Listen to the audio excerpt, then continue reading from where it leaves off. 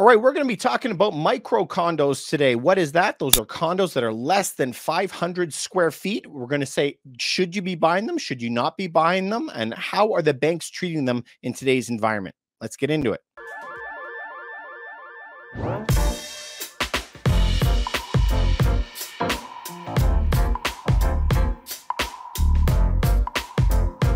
We're going to be pulling up today the article that is talking about this. This is in the Toronto Star. You can go look this up. Lenders cautious about micro condo mortgages, but financing options are still plentiful, is what they are saying.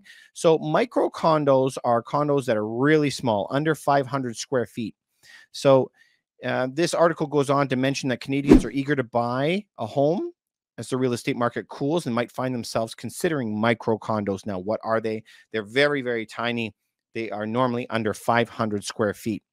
Brokers say many banks' underwriting policies limit how small a condo can be, typically 400 or 500 square feet.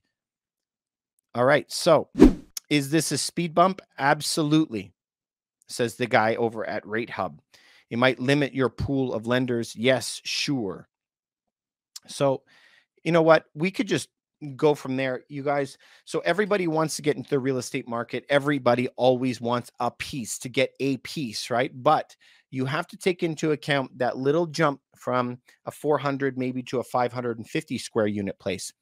If your bank is saying that under 500 requires all these extra steps for you to get in, possibly that you have to have a larger down payment, possibly that you're going to have to pay a higher interest rate because of higher risk to the bank. If you now have to pay a higher deposit and a higher rate and maybe go through all these extra steps, you might as well just go and buy that 550 square foot one, the one that is just over the limit, you know? And why do the banks not really want to lend you on that? Well, let's go back to the story and hear what they have to say. He says here, it doesn't mean that you're out of options. Lenders are cautious about small condos because of marketability. If lenders have to take ownership of the condo because of the borrower is defaulting on their mortgage, they reason smaller properties could be less attractive to prospective buyers. And you are correct. Once you go into a really, really small unit, it's very few people are willing to live in that. So yes, students are willing to move into those really, really tiny units, but they're not really willing for a couple to move into it. It's not very easily for somebody with a kid to move in it, even a pet, because it's so tiny. Because that resale isn't really there as strongly, then there tends to be a lot of people that don't want it. The banks don't want to deal with a very unique property. They want something that is going to be very marketable to everybody.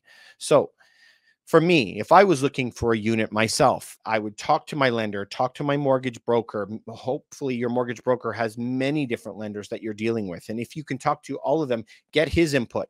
If he's telling you that you have to put more money down and pay a higher rate and it take longer, you might want to consider maybe borrowing an extra 10,000 from your mom and dad and stuff, just so that you can get into one that is just over the limit so that it can get through really, really easily. Remember, under $500,000 in Canada, you only have to put 5% down if you're moving into it yourself. So that's only $25,000. And then you can move into the property. So it really depends what kind of job you are. A lot of people are going to be telling me, David, but you should put 20% down because of this CMHC. You're going to have to pay the extra fee on the mortgage insurance. So is that good or bad? So if you now have to save up an extra $75,000, it's going to take you another 10 years to do so. The property value will have increased a lot more than that in that meantime, right? So there's an opportunity cost that you have to weigh. For me, I would be taking that 5% deal all day long because I would know what path that I'm on. So I'm curious about you. Do you own a small condo? Was it easy for you to get mortgages on it? Could you get multiple lending? Was there competition for it? Do you like living in a small condo? Because most of the time, the people we run across, we don't see them very much that actually like it. They can't wait to get out of it. Anyway, I'm curious to know what you guys think. If you know anyone that this could help, please send it to one person. Please remember to like, subscribe, and share this and hit that notification bell. Really appreciate it. We'll talk to you soon.